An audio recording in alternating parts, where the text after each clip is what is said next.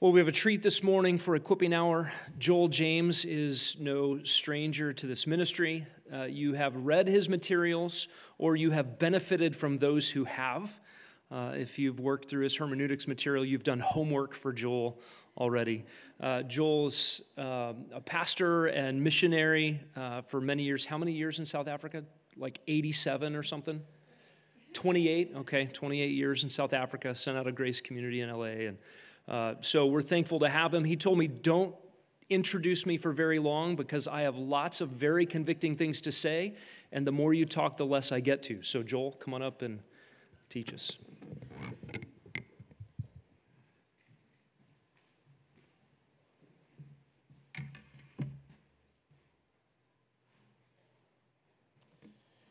Okay, well, welcome this morning. It's good to have you with. I probably just turned it off rather than turning it on. Somebody told me, okay, there.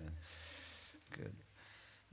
It is a pleasure to be here. Scott Maxwell and I go back, as some of you know, all the way to university.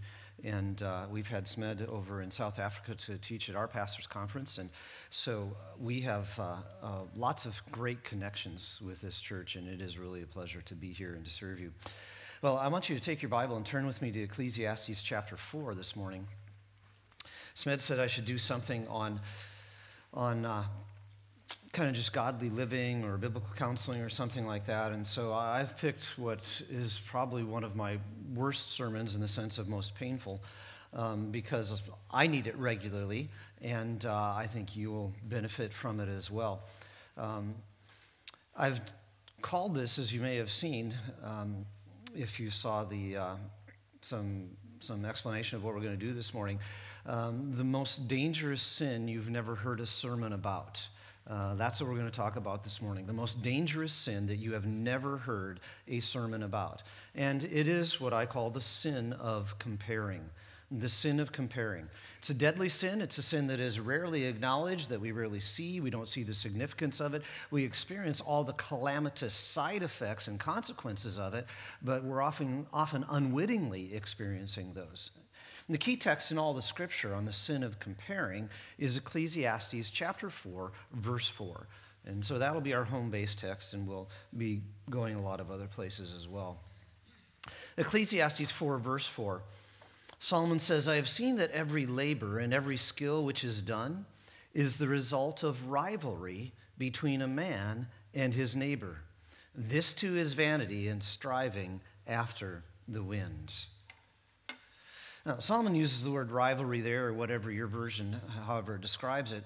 Rivalry is a compelling urge to equal or surpass someone else. A compelling urge to equal or surpass other people. And it, in fact, that rivalry idea is what lies behind the sin of comparing. Solomon does two things here in this verse. He asserts both the universality of this sin, it's universal, it's everybody, and he talks about the severity of it and its consequences. And so let's start with that. We'll start with those two words as a kind of an outline. We'll add some things as we go along. The universality and the severity of the sin of comparing. Very few people have given much thought to this sin, but I think it's one of the most subtle and most destructive sins that a believer in Jesus Christ can succumb to. And we ask the question, well, is this really that big a deal? Is it as pervasive as you're saying? Is this an underlying issue in so many of our sin struggles? And the answer from Solomon is yes, it is. Yes, it is. He says in verse 4, I have seen that every labor and every skill which is done is a result of rivalry between a man and his neighbor. In fact, unless you have consciously restrained yourself this morning as you came into church, you've probably already participated in this sin at some level or another. Sunday church service are often a playground of the sin of comparing. An author named David Paulson writes this, quote, perhaps on walking into the fellowship hall at church, a woman is instantly aware of what every other woman is wearing and has sized up how she compares. Her gaze at other people is conditioned to a status hierarchy defined by images of beauty and thus to the attendant jealousy and self-loathing and competitiveness and inferiority, superiority comparisons and the like. He says all such preoccupations rob her of the joy and the freedom of faith in Jesus Christ. And they sap energies that might be spent on loving concern for others, unquote. Now, unfortunately, Paulson is all too right, and I'll get to the men in a moment, but starting with the women, Christian women relentlessly compete in their minds in a perpetual informal Olympic Games, comparing the behavior of their children, the orderliness of their homes, the smoothness of their complexion, the stylishness of their hair. But of course, men are equally guilty of this sin, equally susceptible to fall into the sin of comparing. Men like to compare things like cars and ties and biceps and salaries, spiritual gifts, and success of various kinds. We've all seen leadership meetings in which two men act like two bull elephants, pushing and shoving to see whose ego is the biggest, who's going to run the room. Right?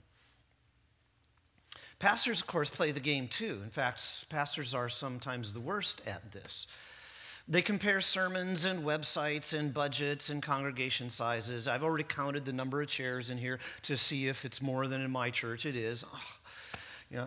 In fact, Solomon's observation is that the pursuit of excellence in our world is often more accurately a pursuit of excelling others than the pursuit of excellence. Comparing is a pervasive sin. Solomon is not exaggerating when he says, I've seen that every labor and every skill which is done is the result of rivalry between a man and another. This is a pervasive sin. You say, okay, well, it's everywhere. I can kind of see that now, but is it destructive? Is it as bad as you're saying it is, Joel? And here the answer is a decided yes as well. You see, when you play the comparing game, you either win or lose. Solomon focuses on the one here in verse 4. I've seen that every labor and every skill which is done is the result of rivalry between a man and his neighbor. It's pervasive, it's universal. This too is vanity and striving after the wind. This is emptiness. This is futile. This leaves me feeling meaningless and frustrated. He focuses on the losing aspect. There's also a winning aspect in a sense, right? When you play the comparing game, you either win or lose, right, in your own mind. When you appear to win, the result is a sense of smug superiority. Bask in my glory, you second-rate excuse for a preacher, a mother, a businessman, whatever it is.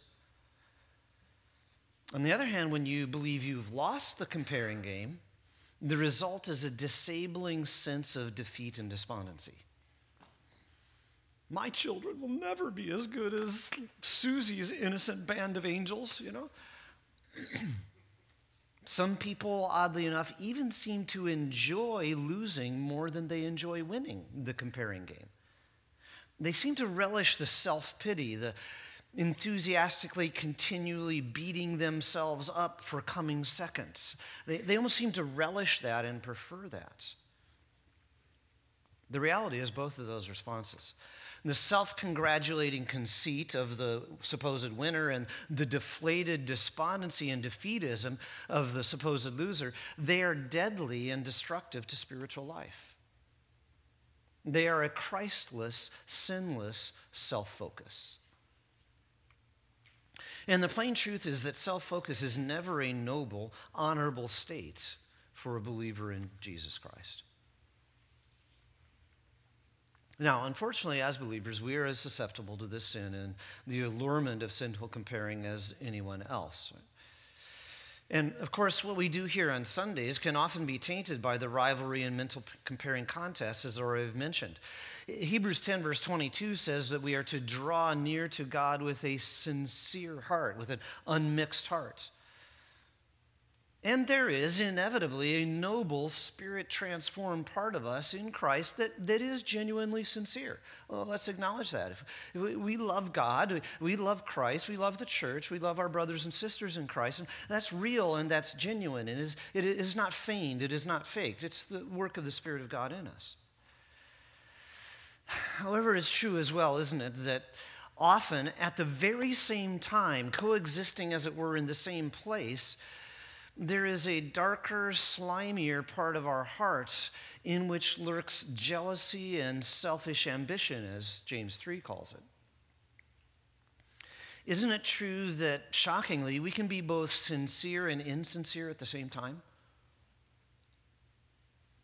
We don't mind sharing some of the glory with Christ, but there's a part of us that cries out for our percentage, for our cut of the reputation deal, for a little bit of the credits. For example, I'm a little bit of a freak when it comes to writing my sermons, and so I work on it in detail, and so I always have to sit back and ask myself, okay, now Joel, why are you working so hard to craft your sermons, right? Is it because I want to glorify God, because I want to do what I do with excellence as far as I'm able, because I want to help you, God's people, to grow in love and obedience? And the answer to those questions is, well, yes, it is that. Or I have to ask, is it because I want to be known as a better preacher than the guy down the street? And sometimes I have to admit that in my fleshly moments that might be true too. The majority of the time, I can assure you, otherwise I would have to just leave the pulpit right now, I can assure you that it is for God's glory and for your good. I do this from a heart that is genuine, with a love for Christ and a love for you and a love for God's word. But how easy it is in my fleshly moments to slip into the sewer of comparing and go for a little swim. And when I do, I come out dripping with either the smug arrogance of perceived superiority and success, or the discouraged despondency of a perceived inferiority. And that's why Proverbs 4 verse 23 says, watch over your heart, your moment by moment, minute by minute thinking. That's how I define heart, or at least describe it. Watch over your minute by minute thinking with all diligence. Well, for a lot of reasons. One is you might slip into the comparing game and not even realize it. That's why Proverbs 4 verse 25 says, let your eyes look directly ahead. Let your gaze be fixed straight in front of you. Comparing, looking at others, looking left and right, is a spiritual habit. It's a sin that we don't even know is a sin in many cases. It's the most dangerous sin you've never heard a sermon about. Comparing is a spiritual habit. It's so subtle, it's so easy, it's so familiar, and it's so deadly. Again, Solomon says, Ecclesiastes 4:4, I have seen that every labor and every skill which is done, universality, is a result of rivalry, of comparing between a man and his neighbor. This too, here's where it leads. It leads to vanity, striving after wind, emptiness, frustration, and meaninglessness. Now, having seen the universality of it and having seen the danger of it, so let's think for a moment of some biblical examples. What would this look like as we turn the pages of Scripture? Right? Let's think of some biblical examples of the sin of comparing in action. And if I gave you 5 minutes, you could come up with a dozen very easily. And so these will be familiar.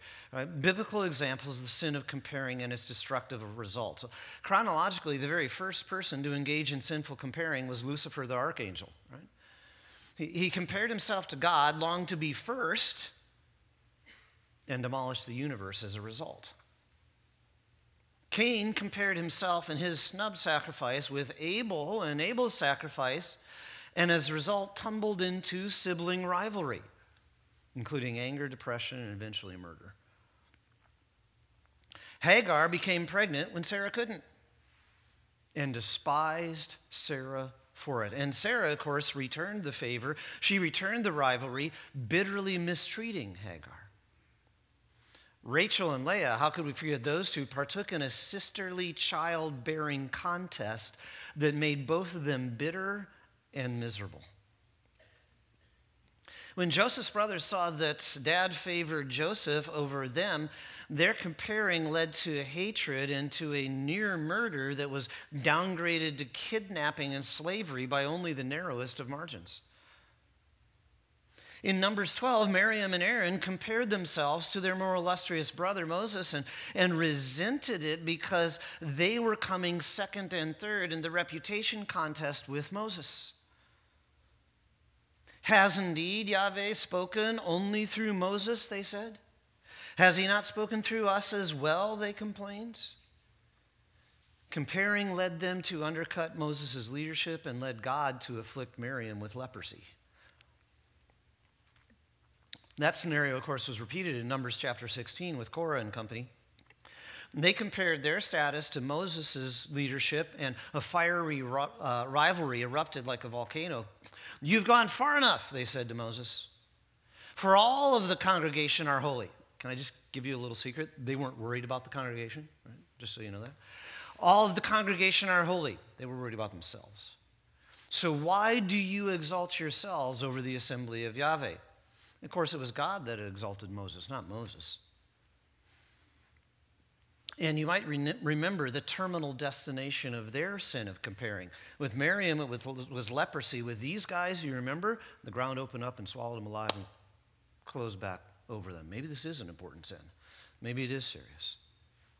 King Saul played the comparing game for most of his life, actually, and always perceived himself as the loser to David. Saul compared his supposedly paltry successes with the spectacular achievements of his subordinate David. And the result, remember, was jealousy, suspicion, fear, unjust emotion, fits of rage, and even attempted murder. In Psalm 73, you get a man named Asaph, an otherwise mature and godly man who compared his meager financial lifestyle to the wealthy wicked of Israel and nearly fell off the spiritual map as a result. The disciples played the comparing game in the New Testament. Like an all-comers tackle football match, heedless of the spiritual bloodletting that was sure to result, they compared. Luke 9. Verse 46, an argument started among them as to which of them might be the greatest, which is kind of a foolish thing since God the Son is in the group.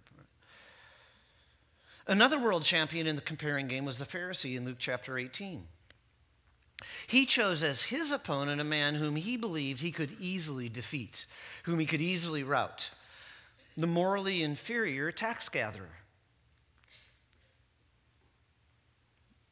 And the Pharisee's victory in the comparing game swelled his chest like an exotic bird performing a ritual mating display. He danced and he preened and he paraded and he crowed, "I am not like other people," the sin of comparing with a capital C. You see, whether it's the smug superiority of the perceived victory or the discouraged feelings of meaninglessness that Solomon points out in Ecclesiastes 4:4. Sin of comparing and its self-focus is a devastating sin. It's familiar, it's subtle, it's destructive, and it's deadly. It's the worst sin you are now hearing your first sermon about. Now, I would suggest to you that the sin of comparing typically falls into two broad categories. Let me give you them and I'll illustrate. So the two broad categories are we compare success in all different settings of life. We tend to compare success and we compare situations. And by that, I don't mean our situation compared to other people's situation, but our situation now with our situation either in the past or what we hope our situation will be in the present. Let me walk you through both. The success category is pretty easy to see. The comparing of success, that's pretty easy to see.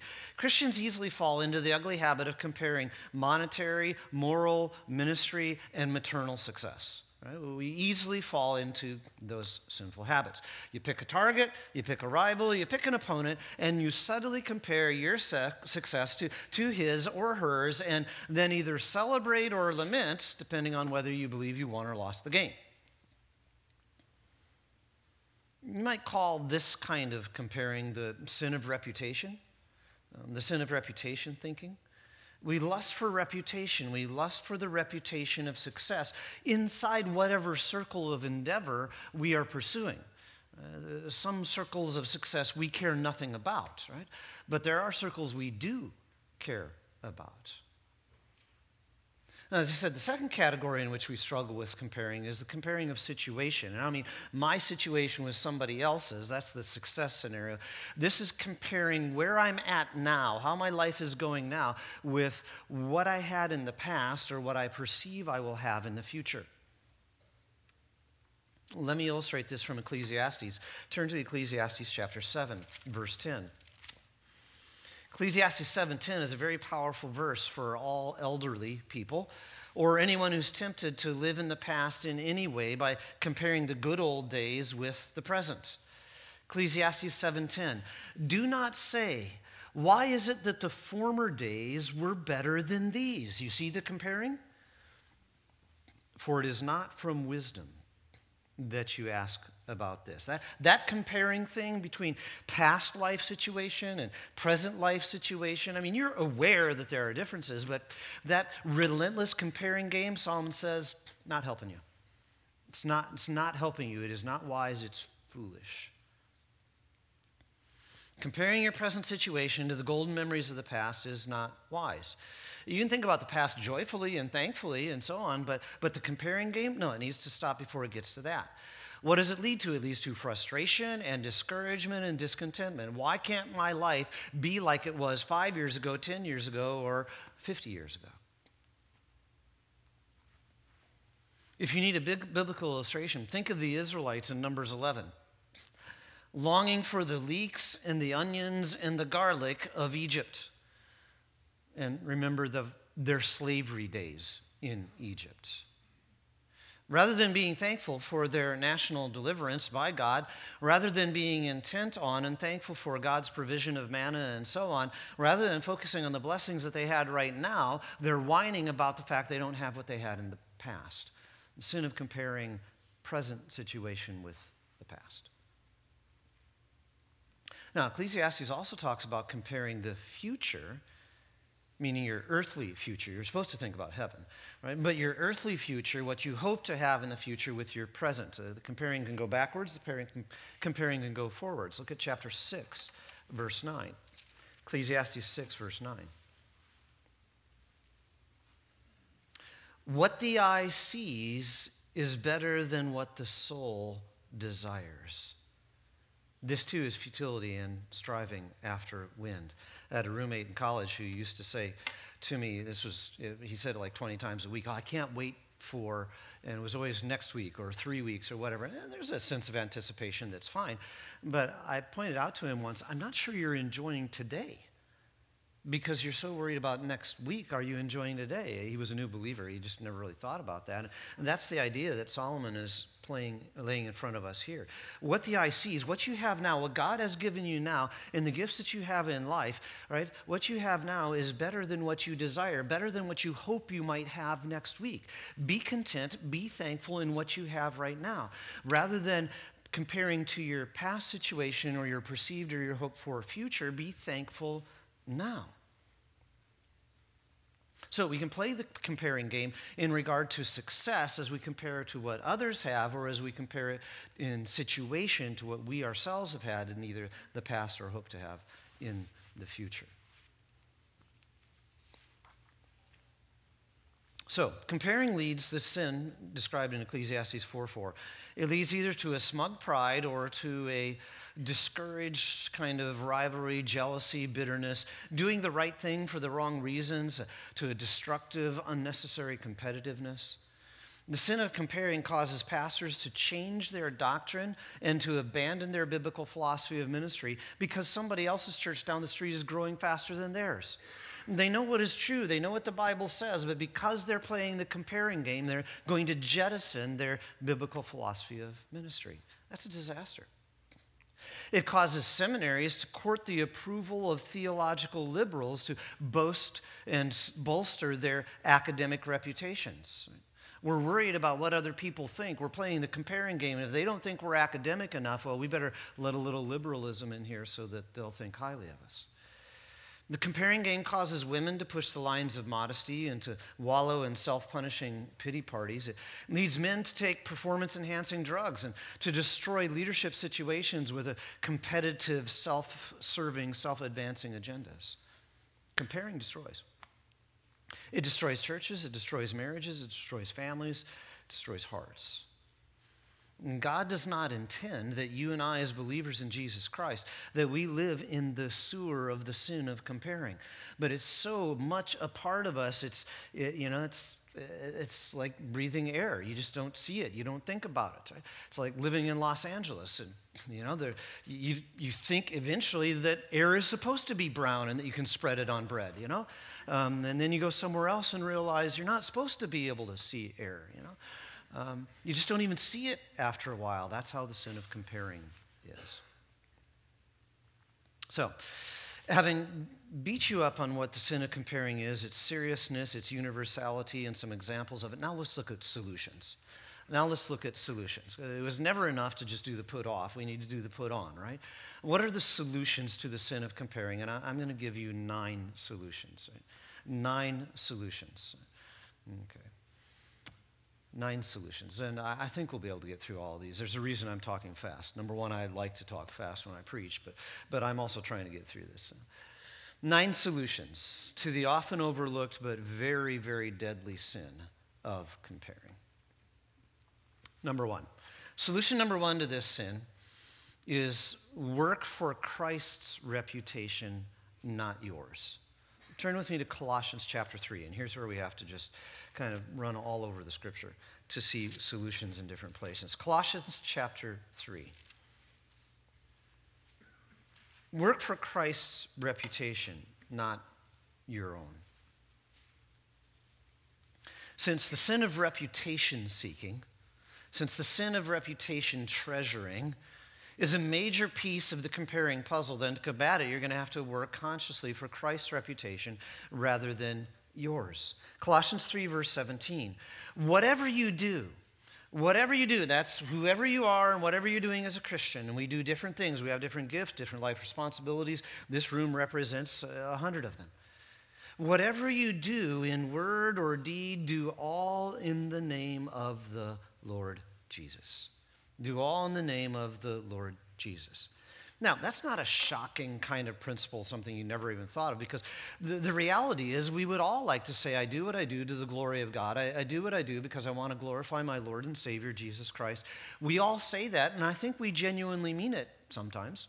And I think we maybe genuinely mean it most of the time. And sometimes we don't. We all say that we're working to exalt Christ, to glorify Christ. No Christian would come up to you, no biblically taught Christian, come up to you and say, it's all about me, and Jesus, he's in second place. Right?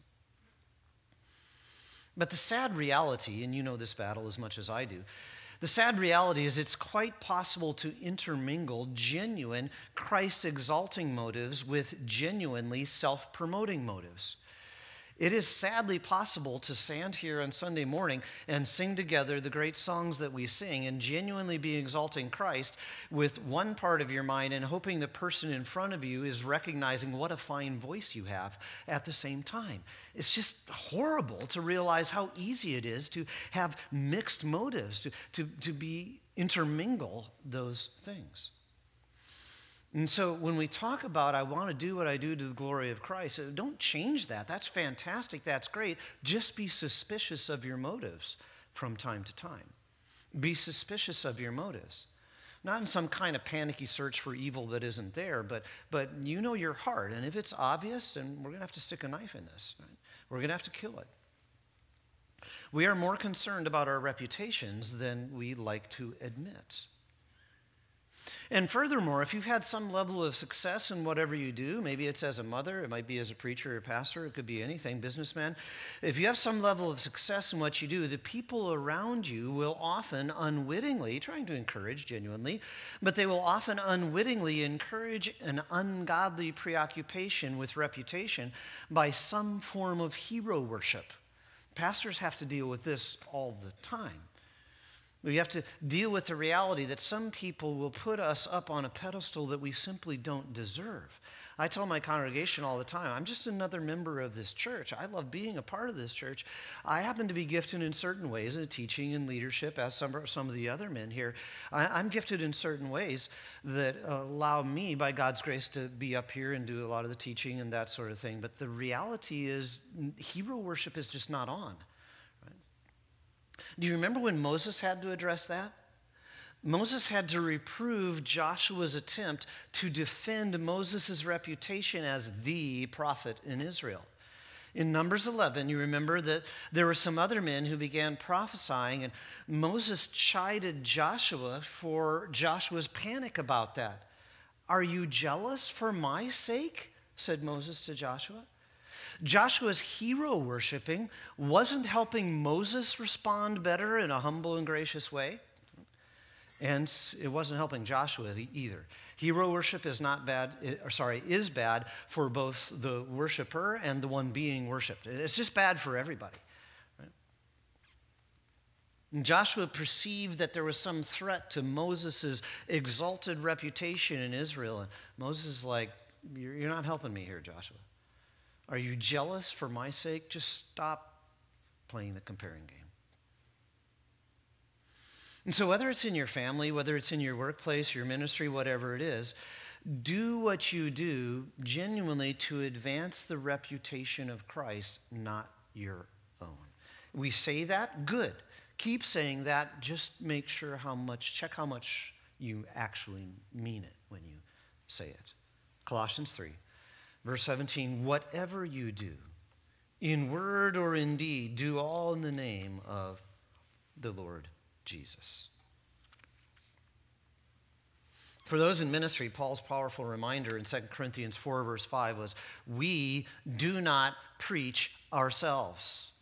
We do not preach ourselves, but Christ Jesus as Lord, and ourselves as your slaves for Jesus' sake. Someone has observed there is no limit to what a man can accomplish if he doesn't care who gets the credit for it. Now, actually, in our case, we do care. We want Jesus to have the credit for it. We care very much who gets the credit for whatever our success is, whether it's in family or ministry or business or wherever it is, right? We care very much that Jesus gets the credit for it. And therefore, we don't worry if we get any or not. We're doing it to the glory of Jesus Christ. When you work for Christ's reputation, and that's genuinely your heart, and you're checking your heart and your mixed motives and unmixing them, right? Then you happily disregard what others might be preoccupied with, your reputation, what your flesh might be preoccupied with. You happily disregard that, and you know what? The noxious weed of comparing starts to wither. That's solution number one. Do what you do for the glory of Christ, but check your mixed motives. Number two, solution number two is gladly acknowledge that success is God's gift. Success, both your success and your quote-unquote rival's success, success is a gift from the hand of God, both for you and for others as well.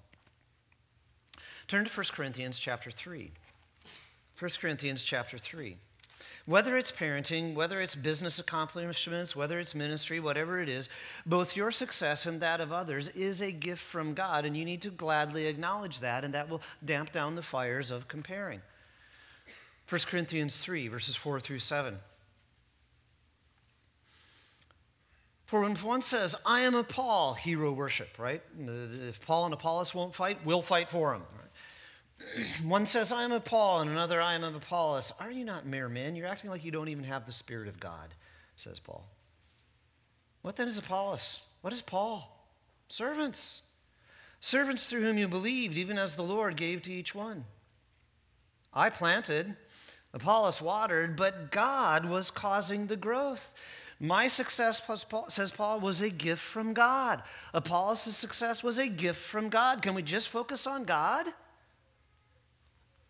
I planted, Apollos watered, but God was causing the growth. So then, neither the one who plants nor the one who waters is anything, but God who causes the growth.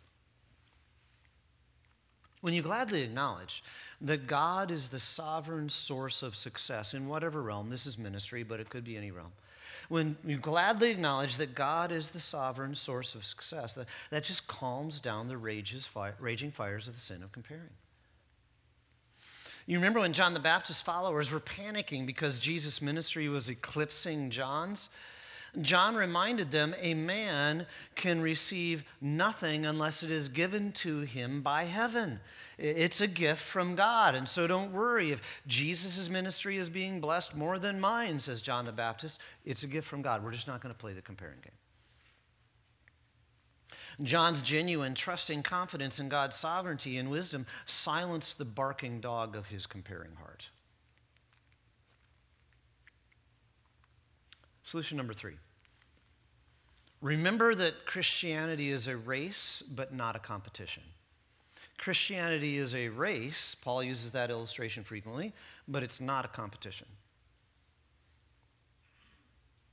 Paul often compares Christian life to a race. However, neither you nor I are in a competition with other Christians. For example, I'm not in a race with some famous preacher like John MacArthur or Smedley. You know, I'm just not in a competition with those guys. I'm not in a race with my pastor friends in South Africa. I run in my lane. They run in their lane. They're God-assigned lanes, right? And I run in my lane with my gifts and my strengths, and quite frankly, with my limps and my deficiencies as well. I'm just not in a competition with them. It's a race and I'm running, but it's not a competition. That brings a lot of relief to ministry and to life. I don't have to compare. I don't have to contend. I don't have to vie or compete. In other realms, I'm a very competitive person. I like sports, and I like to play hard. I'm competitive in that sense, but that has to be left at the side, right, when I walk off the sports field. That was about 20 years ago, right, when I did that. But it's not about a comparing game anymore. I do what I do because God has gifted me in a certain way, and I'm content with the level of blessing that He has chosen to dispense. Now, I always want to strive for excellence. That's a beneficial competition with myself, as it were, not with others. So there's nothing wrong with pushing yourself and being competitive in that sense. But if another gets more acclaim, gets a higher post, has a bigger church, whatever it is, I was never in a race with him anyway. That's a great way to cool the bubbling pot of a comparing heart. Remember that Christianity is a race, but it's not a competition. The parable of the talents helps us remember that. The parable of the talents, Matthew 25. The slave who was given 2 talents was not in a competition with the one who was given 5. Both received exactly the same approving affirmation from the Lord. Well done, good and faithful slave.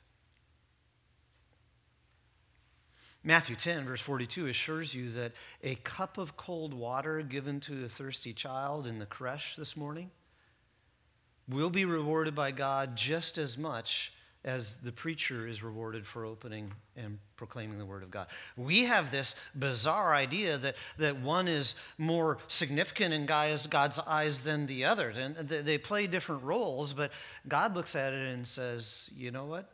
Both of those are rewarded the same. It's just not a competition. It's not a competition. Now, let's turn to a 4th solution to the sin of comparing. And to see that one, turn with me to the book of Philippians. Philippians chapter 1. Earlier, I listed out a series of negative examples of the sin of comparing. And now let me give you a positive example of someone who avoided the comparing game. And that someone is the Apostle Paul. John the Baptist in John 3 avoids the comparing game very well. Paul does it here in Philippians chapter 1. He doesn't fall into the comparing trap, although there's some guys trying to push him into it. Philippians chapter 1. Paul wrote the letter to the Philippian church while he was under house arrest in Rome at the end of the book of Acts, and he notes that his 2-year imprisonment in Rome had been used by God in unexpected ways to advance the cause of the gospel in that city. We can understand that. He picks up in verse 15 with this, talking about other preachers in the city of Rome. Some, to be sure, are preaching Christ even from envy and strife. They're living in Ecclesiastes 4:4. They're doing what they do out of rivalry and comparing. Some, to be sure, preaching Christ even from envy and strife, but some also from goodwill. There were some good guys too. The latter, the good guys, they do it out of love, knowing that I'm appointed for the defense of the gospel. They're just not comparing themselves with Paul.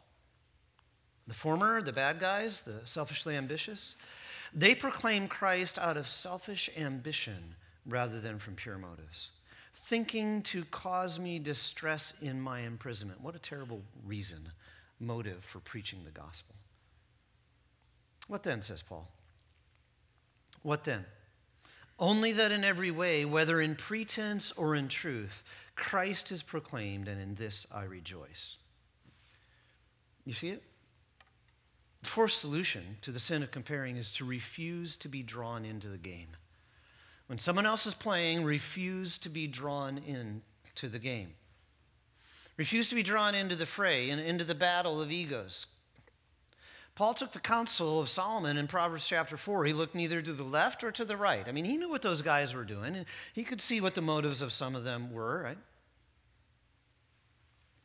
But Paul says, those guys might be in a race, but I'm not in a race with them. He refused to be drawn in. He refused to compare. He refused to compete. In fact, what Paul did, though he could see what was happening, and you can tell he didn't think highly of it, but what Paul did was he thanked God that at least some good was coming out of those preachers' ministries, even if their motives seemed to be sullied and soiled. Right? And so refused to be drawn into the game. And that's number 4.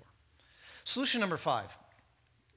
Solution number 5 to the sin of comparing is be glad for the good that God gives through the success of others. And so earlier I said we need to acknowledge that success is a gift from the hand of God. This goes the next step further. I'm not merely acknowledging that, now I'm thankful for my quote-unquote rival's success. The fact that her children are more obedient than my children. And the fact that his church is bigger than my church, or whatever it is. Be glad for the good that God gives through the success of others. And Paul illustrates that here in verse 18. What then? Only that in every way, whether in pretense or truth, Christ is proclaimed, and in this I rejoice. In this I rejoice. Paul is glad that the gospel is being preached and that people are coming to Christ at that level of success. Right? He would love for them to clean up their motives, but the fact that God is giving some level of success, he's happy. He's very happy. Moses did exactly the same thing in Numbers 11 in that incident I mentioned earlier with the prophesying thing.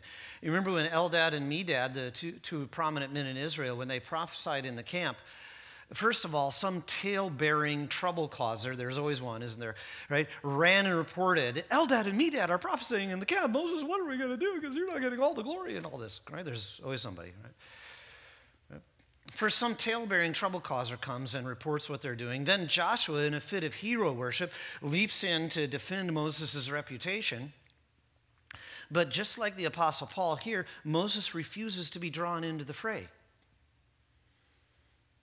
Moreover, more than that, he consciously focused on the good that Eldad and Medad were providing for God's people, just like Paul did here.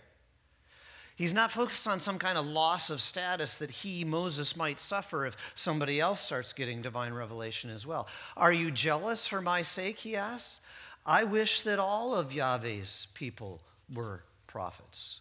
Wouldn't it be great, says Moses to Joshua, if many godly men were receiving true, infallible, inerrant, divine revelation directly from the mouth and the mind of God? Wouldn't that be fantastic? How would Israel be benefited if that were true? Like Paul, Moses refused to be drawn into the reputation contest, and more than that, he stilled any fleshly lusts in his own heart. He refused to defend his unique reputation, and he rejoiced in the good that the success of others, the gifting by God of others, that was bringing to God's people. That's kind of the full picture, isn't it? God's in charge of this. We're not going to fight about it, and I'm just glad that God is bringing good. A love for your neighbor and the good of the benefit of Susie's sinless band of angels, the good of the benefit of somebody else's ministry that's bigger than yours, or whatever illustration would suit your life situation. The good of that, the love for your neighbor, thankfulness that God is giving good and blessing others, helps quell the inner proddings to maintain a unique and unparalleled reputation. I'm not going to be drawn into the battle. In fact, I'm going to be grateful and thankful for the good that God has given. Number 6.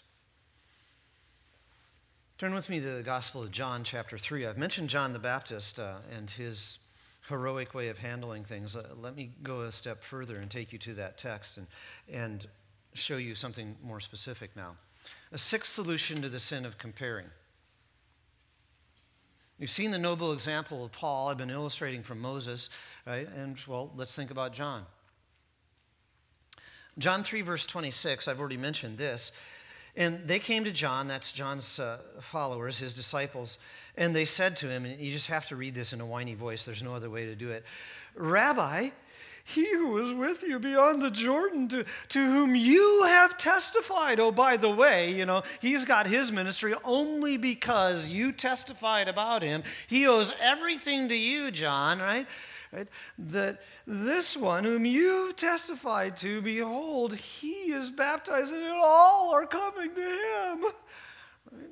You can just hear the Ecclesiastes 4 vanity and frustration and whining, right? Clearly, John's disciples have fallen into the deep end of the swimming pool of the sin of comparing, right? Up to this point, John's ministry had indeed been ministry number 1 in Judea. There's no question of that. He had the biggest numbers, he had the most influence, the most radical reputation, he had it all.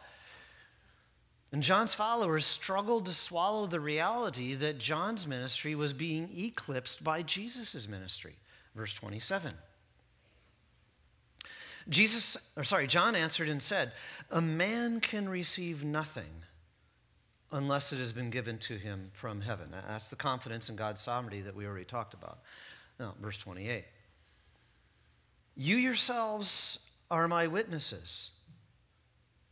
I said, I am not the Christ, but I have been sent ahead of. Do you remember, guys?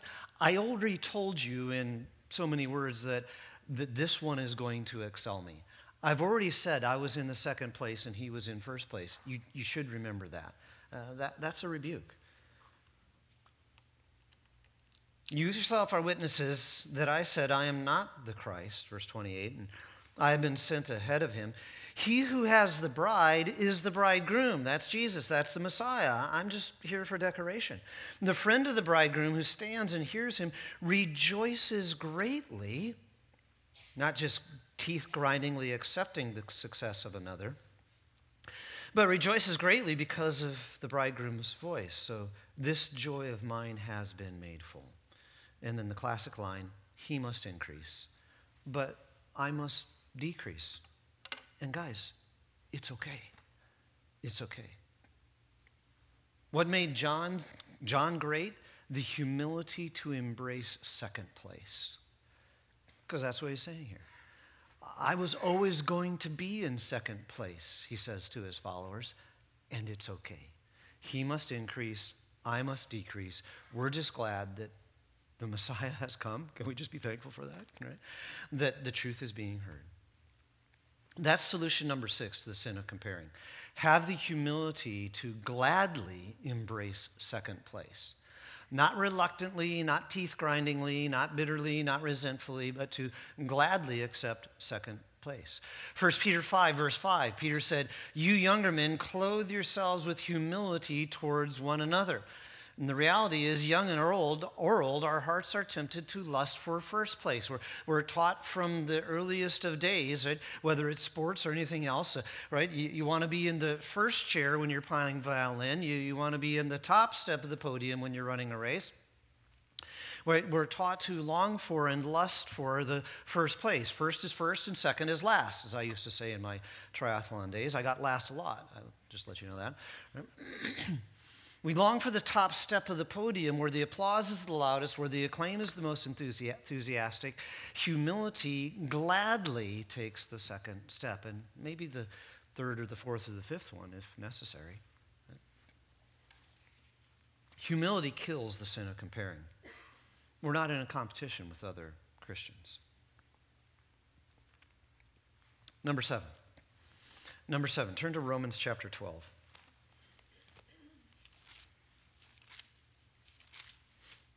Romans 12, verse 3. The seventh solution to the sin of comparing is found here in Romans 12, verse 3.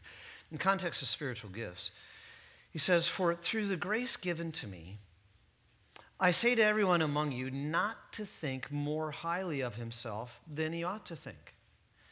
You could turn it upside down and say, and shouldn't be thinking more lowly of yourself than you ought to think either.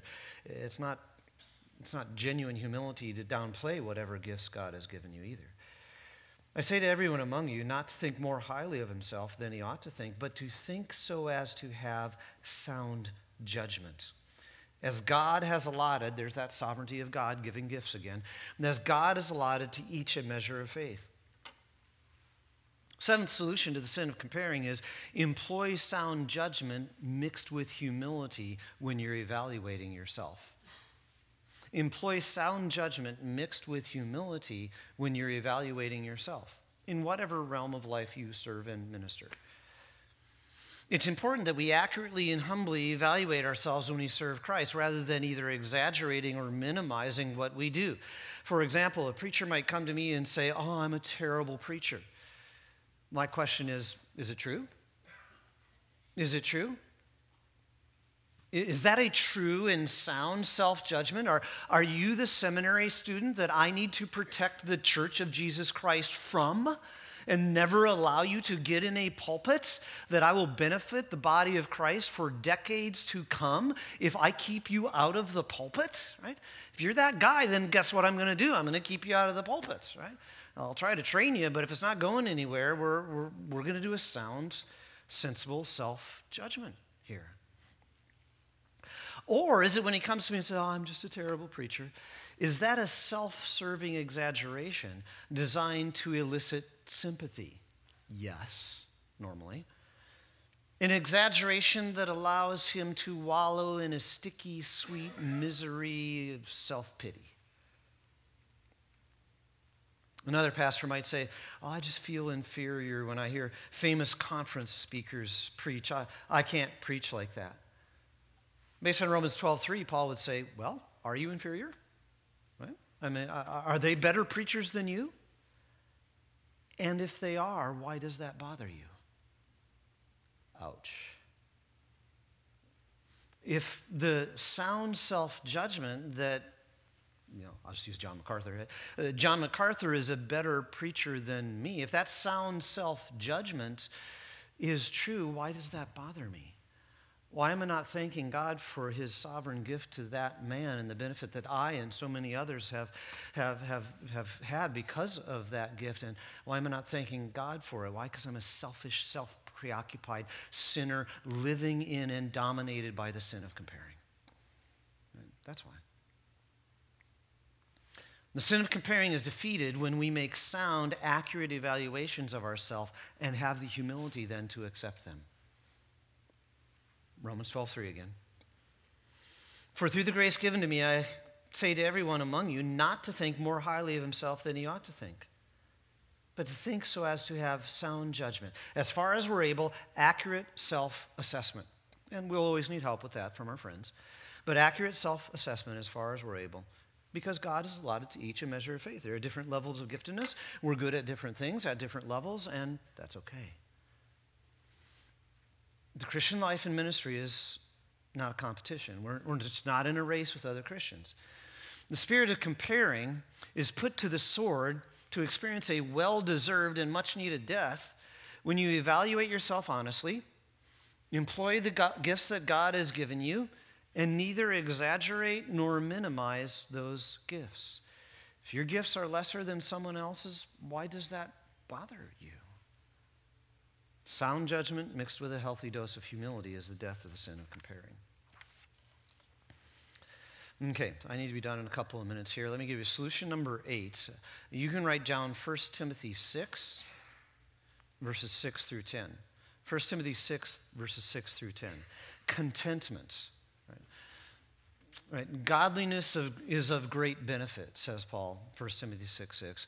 Godliness is of great benefit when it's accompanied by contentment. When contentment is the hand that fills out the glove of your spirituality, of your Christianity, of your godliness, that is a great benefit. And then he goes on to talk about those who get into trouble because they're not content in their financial situation, and you could take finances out and put any other scenario in there that you wanted. Right? Contentment is a vital part of godliness. Now, our last point will extend that. Turn to Colossians chapter 3 again, and we'll finish here. Colossians chapter 3. Because contentment is dominated by thankfulness. Contentment is something that is dominated by thanksgiving, by thankfulness, by that attitude. Colossians chapter 3 is one of the most important sanctification and godliness, daily Christian living passages in the entire New Testament. It highlights the put off, put on principle that we often talk about. It tells us what we are to put on in Christ's likeness. Now, I want you to focus especially on verses 15, 16, and 17. See if you can pick up a repeated word or theme here. Colossians 3, verse 15. Let the peace of Christ rule in your hearts, to which indeed you are called in one body, and be thankful. Let the word of Christ richly dwell within you with all wisdom and teaching, admonishing one another with psalms and hymns and spiritual songs, singing with thankfulness in your hearts to God. Whatever you do in word or deed, do all in the name of the Lord Jesus, giving thanks through him to God the Father. I think you saw it, didn't you? In one of the most important sanctification passages in the New Testament, the only word, it talks about humility and kindness and love and compassion and peace and all that, the only word that is repeated more than once, that is stated more than once, is the word thanksgiving. Now, I think I'm going to be pushing a boulder uphill if I'm going to try to argue that thanksgiving is 3 times more important than love or humility or kindness, the other thing. But there's got to be a reason that Paul mentioned it 3 times, and if you read a few verses further on in chapter 4, it's actually 4 times within a very short section. Paul is telling us that thankfulness is absolutely an essential ingredient to daily Christian living. And it is, not surprisingly, an essential ingredient to overcoming the sin of comparing. Because that contentment that we talked about in 1 Timothy 6 is then kept alive and energized by an attitude of daily thankfulness. So, daily moment-by-moment thoughts of gratitude and contentment gloriously replace and quench a fiery heart of comparing. So, after this morning, comparing is now the worst and the most dangerous sin that you now have heard a sermon about, probably your first ever. I can't tell you how working on eradicating this sin from your mouth and from your mind will change your spiritual life. It'll puncture your self-righteous pride. It will transform your blended motivations. It'll quell your temptations to bitterness. It'll rescue you from this sticky, sweet grip of self-pity. And it will release you from the web of morose discouragement and frustration that perhaps you're living in.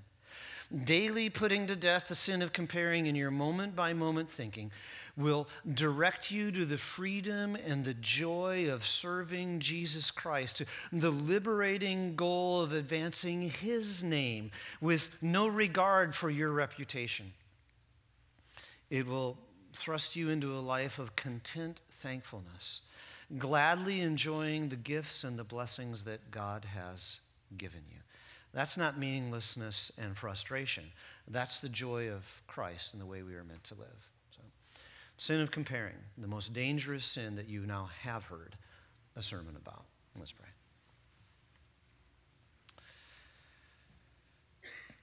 Lord, this is a very important and powerful subject for us to deal with. You know, I laugh at myself. I mock myself as I preach this because I pat myself on the back because I'm the only preacher they've ever heard having preached against the sin of comparing. How wonderful I am for it. It's just inescapable, Lord. We pray that you would open our eyes to the sin of comparing in our hearts and our minds, to its devastating effects and consequences. So many knock-on sins in our lives really come from this sin of comparing. I pray that this lovely, wonderful group of Christ-loving people this morning would have their eyes open and that they and I would see better this sin, to be able to put it to death, to be able to replace it. And we pray that we would live with that joyful thankfulness, doing what we do genuinely with unmixed motives as far as it's possible, right, to the glory of Jesus Christ. It's his name. It's his reputation. Kill in us this sin of comparing, we pray in Jesus' name. Amen.